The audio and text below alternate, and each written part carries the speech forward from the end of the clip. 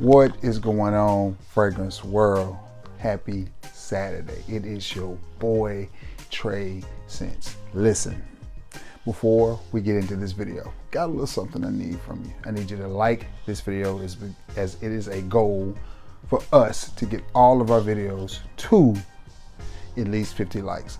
I need you to share this video if at all possible, and if you haven't and you find what I do interesting, laid back, relaxing, just super chill, because that is my goal, to be the homie that you talk fragrances with, and you haven't, by all means give me a sub. That's one form of business. The second form of business is, if you didn't catch it in my last video, I'm going to tell you again in this video. I have entered into a little bit of a partnership with, I'll call him a friend, Mr. the owner and proprietor of JB Butters. And this time I'm going to show you a little bit of what we're talking about when we're talking about JB Butters. This is a container that it comes in. See right there. And this is the magical shea butter that is inside. So basically what you have with JB Butters is you have shea butter infused with a scent. This is the first one that I received from him many months ago, and this one is his version of Tom Ford Tobacco Vanille. This stuff is very potent. Now the two that I have coming are more versatile and will go with more fragrances, and when they come in I will do a video about them and I will tell you about them, etc. But I will leave the link in the description below, or the email or website, for you to get to JB Butters. And also, if you use code TREY5, you will receive $5 off of your purchase. Now, to what you came here for. 7 men's fragrances from my collection that I think are great for this upcoming spring, or this between type of weather that we're having, where it's sort of warm, sort of cool. To me, it's just about perfect, especially when the sun comes out and it's pretty. No further ado, let's get to it. Some of these you may have tried, some of them you may not have tried. Some of these you may have overlooked. I don't hear many people talk about a lot of these fragrances, but nonetheless, I think they're really good fragrances, and I want to talk to you about them. From the house of Marc Ecko, it is Marc Ecko Blue. Now, I really like this fragrance. I was friends with a young lady many years ago who actually sold fragrances for a living. That's what she did. She worked for one of those companies that would be at the mall spraying you when you came by. And this was one of her favorite scents. Out of all the fragrances, this is the one that she liked the most. Now, what do you get with Marc Ecko Blue, and why do I think this is a great one for the spring, late winter, early spring? And I say that because where I live, like today, it was cool and rainy, but it was still like 65 degrees. And I think it's the shooting of this video is about 2 a.m. and it's still in the 50s. So in the southeast, our weather is different, and the further south you go, the warmer it's going to get. So this one, you have just a hint of blue in this one, but what you get is just a nice, fresh, clean, masculine fragrance, which is one of my favorite types of fragrances. It's just an easy fragrance to where you don't have to think about it. You don't have to worry about what you're gonna put on with it. You just grab it, spray, and go. And I had some friends that were into fragrances as well, and this is one, once they smelled it, they were like, man, you got that Marc Ecko Blue. And I was like, yeah, I got it. It's just a workhorse of a fragrance. This is an everyday type of scent. You could wear this to the office. You could wear it to the gym if you wanted to. You could wear it to your son or your daughter's little league baseball game, your soccer game, whatever they're participating in, karate practice, whatever. This fragrance just works. And this big old bottle was really inexpensive. I have to admit, I haven't seen it around the rag stores lately. I don't know if it's discontinued. I hope it's not. So I don't know if the price has jumped up. But my price for this huge, the 3.4 or 4.2 ounce bottle. Let's see if I can get to old eyes to focus in. I don't know. We'll say 3.4 just for the sake of giving it a size. It was around 20 bucks. It was in between $15 and $20. Now, $15 and $20 for a 100 or 125 ml designer fragrance is pretty good, especially one that smells as good as this one does. Now, disclaimer, is it the reinvention of the wheel? No, it's not. It's not. But in 2024, it's pretty hard to pick up a fragrance that is. But if you're looking for something that's clean, that's fresh, that's easy to wear with a kiss of freshness and a kiss of blue wrapped around some masculinity, then try Marc Ecko's Blue. I think you will like it. And I don't hear anybody talking about that fragrance. It may have been hyped at one time, I don't know, but it's not anymore. This next one is from a house that I really, really like. Man, the light is playing tricks on me. If I ever get to sit down with a cologne company and give them some input on a fragrance, I'm going to tell them that, especially Kenneth Cole, this is Kenneth Cole's Man. And you barely can see it right there. You barely can see it.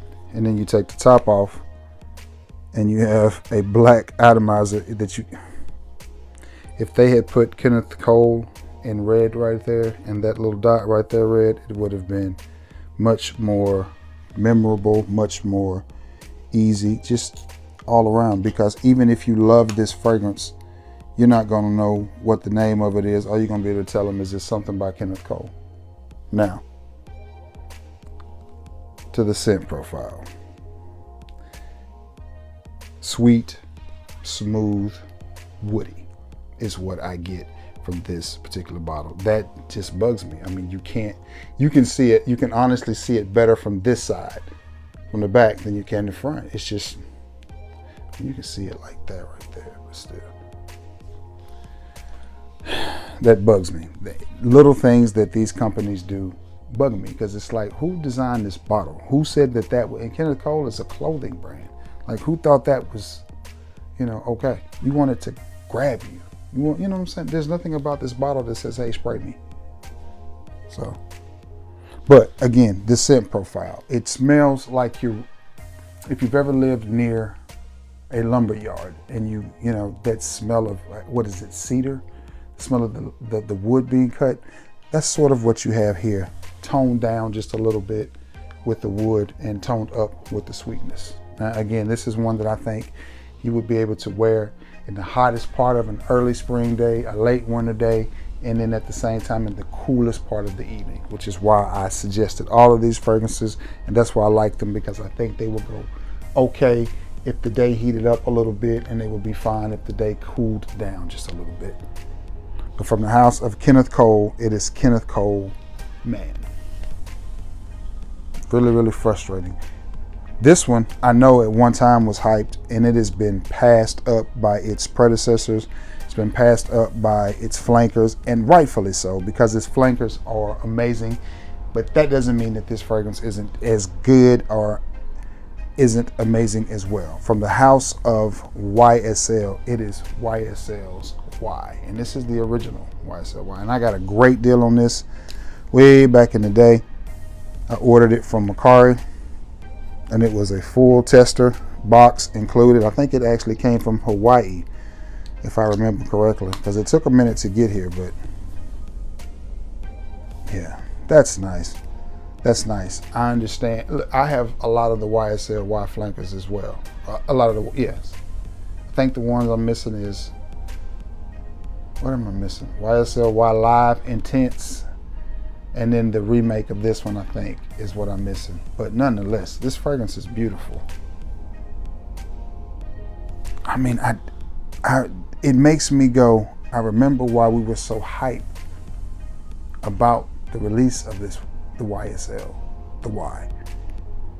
But then it makes me think, Why did we jump off the bandwagon of this one so quick? Flankers aren't always better, you know? But this is just a beautiful, beautiful scent profile. Yes, it's a little bit familiar. It's a little bit blue. It's a little bit sweet. It reminds you of your basic designer fragrance right now that every niche house or every designer house is putting out. Everyone has a fragrance that smells like this. You just have to pick which one you like better, whether it's Calvin Klein to Chanel. All of them have that sweet blue ambroxany, easy to wear scent. And the reason so many houses are making it is because people love that fragrance. So, or they love that scent profile. So from the house of YSL, it is the original YSL Y. If you have this in your collection, I think you should pick it up and wear it. Or if you have an opportunity to get this at a relatively good price because there's so many flankers out now, I suggest you pick it up. If you missed this one, the first go around, I think it's one that you can add to your collection now at a relatively good price. And I honestly think you should do it. You could probably find this in the Facebook group or like I did on Mercari, and I don't think it will be anywhere near as expensive as some of the newer YSL fragrances. And you have the exact same DNA. That DNA started it all. They just twerked it just to look good. I said twerk. This next one is from the house of Versace, and it was hard to pick which Versace fragrance that I was going to put in here. I almost went with Mano Fresh, but I thought, you know what? People are gonna mention that one a lot here in the next couple of months, next couple of weeks, because the temperatures are getting so nice. So I went with the original Versace Per Homme. And this one is just the definition of clean. This is the definition of clean, classy, button-down shirt, white t-shirt, easy to wear, but still smell good. That's what you get with this one.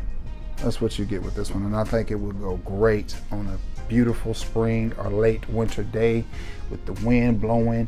You know, you got on, you know, just a nice pair of dungarees, a nice pair of jeans, a nice pair of, you know, whether you wear loafers or because you know what, we at the age, we're in our 40s, we're at the age where everything is not comfortable, and comfortable is key. So whether you like sneakers or just a pair of, you know, loafers, whether that's what's comfortable to you or boots, whatever's comfortable to you, this fragrance I think will accompany any of it because it's just that fresh, it's just that easy. You have a slight, really slight citrus note in there that just makes it warm enough to wear in the sun, but then it has that refined, clean appeal to it that just makes it seem like a really expensive fragrance, but it's so simple and so minimalistic that it works. So from the house of Versace, it is Versace Per Homme. This is a good one.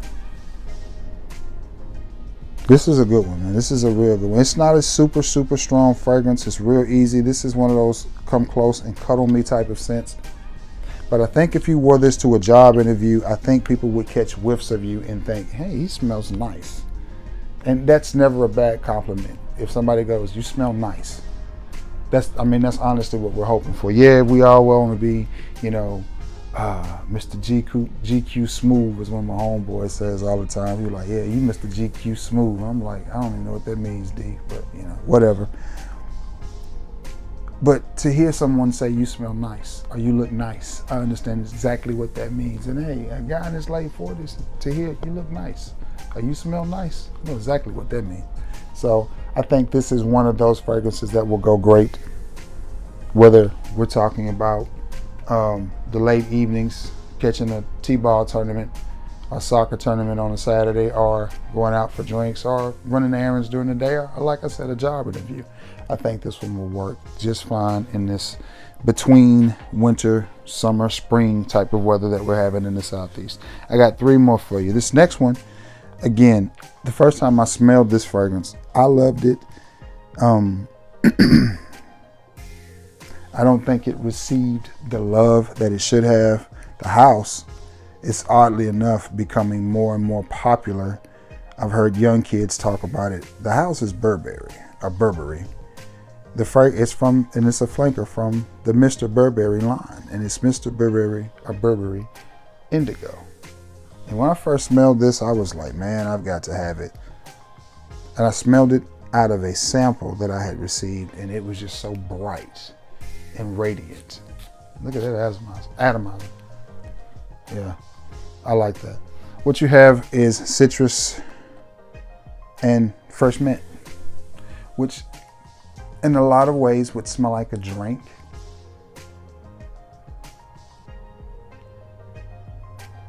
Yeah, I was thinking that for a second. Oh my goodness, what is the name of that house?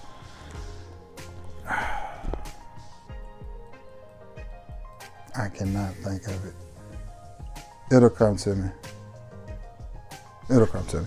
But it reminds me of something from something from a specific house. They make really Acqua di Parma. It reminds me, that's the house I was thinking about, Fico di Amalfi. Not that this reminds me of Fico, but Fico is one of my favorite scents.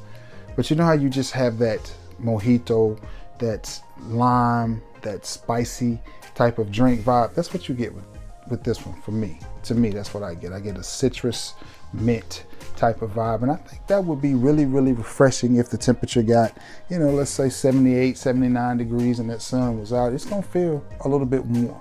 It's gonna feel a little bit warm. And I think this fragrance would be great in that type of climate. I also think it would be great if the evening time comes and, you know, maybe you got on a light long sleeve button down shirt, or maybe even a long sleeve t-shirt, and you're just going out with the guys to shoot a game of pool or something, and you go to a place that's got a little deck, a little patio, and you step out on the patio and catch a breeze. All of these fragrances, that's what I have in mind. I have in mind the breeze, you know, catching you and hitting you just right, and just putting it into the air, maybe heating it up off of your skin a little bit, and just smelling nice, and people catching whiffs of you and being like, somebody smells good. Because that's a compliment I get all the time, especially when people walk behind me. I get all the time, I hear them say, somebody smells good. And I don't understand how come y'all know it ain't, you know, Trey. It's me. That's who smells good. But nonetheless, if you're looking for a citrusy, minty, fresh type of scent, you should probably check out Burberry's Indigo, and you may like it. And it's one that I think you can still get relatively cheap. And the most beautiful part about these fragrances is not only are people not talking about them, people really aren't wearing them. People aren't wearing them, so you're gonna smell a little bit different. If you're like my homeboy and faithful sub, and I'll call him a friend, even though he's a Kansas City Chief, and boy, he called me as soon as the Super Bowl was over. I'm like, man, I'm at work. And Mr. Lamar Gaston, who likes to stand out and smell different. I think all of these fragrances will help you do that as well. This next one I bought because of Mr. Lamar Gaston, and it is from the house of Dunhill, and it is Dunhill's Icon Racing. I really think this Icon line, maybe it was because it hit the fragrance world with such force and was talked about so much that people, and that's nice, that people grew tired of them quickly. Maybe that's the best way to say it, but this is a really good fragrance. Think, if you haven't smelled this, think about a really modern fragrance. Anything modern, anything new, because again, they all have that ambroxany, blue, isoe super type of note. Okay, picture that, and then add just a kiss of leather and a lot of masculinity, and that's what you have with this one. And this is a compliment. This is a compliment getter. This one is a compliment getter. I'm going to tell you, and I'm going to say it loud for the people in the back. Listen to me now, believe me later on. Cool Joe Goody voice. It's a compliment getter. The last time I wore this, I wore it to work, and I had a fella, you know, he acted like he was embarrassed to ask, and I'm like, bro, spit it out. He said, he looked around, he said, you you got on cologne? And I'm like, hell yeah, I'm Trey Sense. I wear cologne to sleep. Yes, yes, sir, yes. Sir, yes, sir, I have on cologne. And he was like, man, whatever that is, this smells good. What is that? And I told him. So it's Dunhill Icon Racing, and it's not even expensive. And he was just like, man, I had to get me some of that. Several young ladies commented. It's just a very appealing fragrance. It's honestly done right. I'm going to eventually add the Dunhill Icon Red and the Dunhill Icon Blue as well, just because I just want to add them.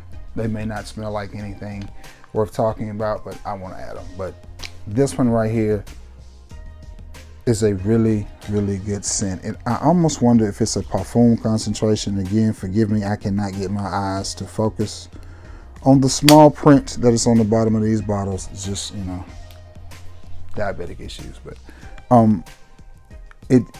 it settles down like a perfume.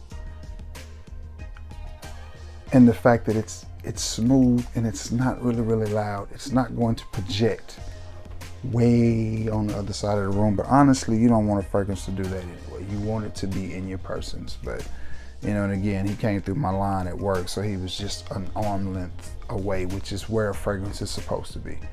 But it caught his nose, you know, and it caught several people that I walked by. And that's what you want. When you come through there, you want to be able to leave that Centro. So from the house of Dunhill, it is Dunhill's Icon Racing. And again, a little bit, even though it's in a green bottle, it does have a little bit of a blue note to it, and it is a little bit leathery and a little bit, again, think any of the newer modern blue fragrances out there. Yeah, think that mixed in with just a hint of leather, and that's what you got from Dunhill's Icon Racing. And this next one, oh man, I'm gonna try not to mess the name up of this one. From the house of Issey Miyake. Okay, and this is I'm trying not to mess this up. Lou Blue Issey Eau Fresh. Lou Blue Issey Eau Fresh is what you have with this one. And what you have with this one is a little bit more potent version of this one. You have now I know they're two different houses, but you have a fresher, cleaner, more in your face, fresh, clean style of fragrance. Again, perfect for an interview. Man, that's just nice. All of these have great atomizers, as you can see, but that's not what you're here for. That's just nice, man. That's just classic, clean, professional, dare I say elegant? You know, will I throw elegant in there? Smooth, refined, confident. That's the thoughts that this fragrance invokes with me. And again, nice pair of dark denim jeans, light colored button-up shirt, some decent shoes on your feet, a nice wristwatch, a fresh shave, fresh haircut, and I think this fragrance will smell like $1 million. And I think people will think you spent $1 million on this Blue Issey Eau Fresh. I mean, and you see the levels on it. I've worn this quite a few times, and I just like it, man. It's just got that vibe, like R. Kelly said. Don't come after me for saying R. Kelly. Come on now. But it's a great fragrance. It really is a great fragrance, and I think it's a good one to wear this time of the year. And I think it's one that people either forgot about. I don't think that one ever got a whole lot of hype to begin with, but it's definitely not getting a lot of hype now, and it's still a really good fragrance. I want to encourage you all to do that. Don't so much get caught up in the hype and the rat race of, ooh, it's a new fragrance out, we gotta buy it. The elixir's out. The Eau de Parfum Elixir Extrait is out. Enjoy what you have. dig through your crates or your boxes or whatever and smell some things, you know, just like your taste bud changes, so does your sense of smell. So you may pick up something that